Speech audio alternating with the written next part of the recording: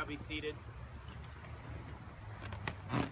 Dearly beloved, we are gathered here today because Zach and Serena have come to me signifying their desire to be formally united in marriage.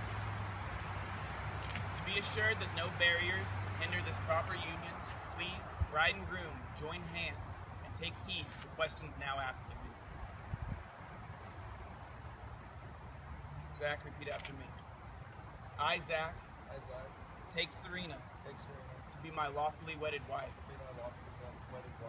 to have and to hold, in sickness and in health, in richer and poorer,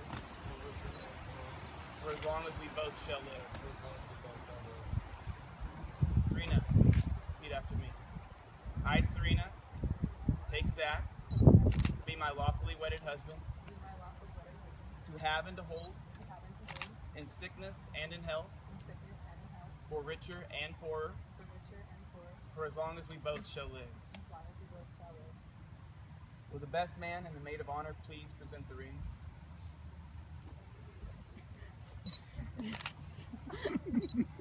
My bad.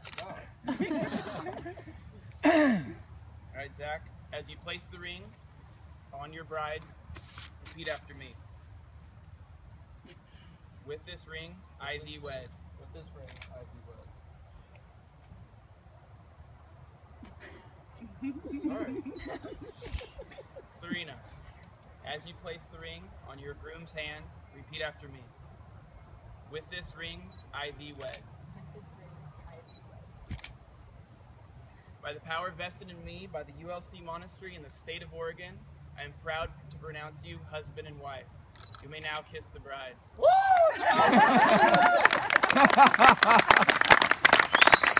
Oh, you did it.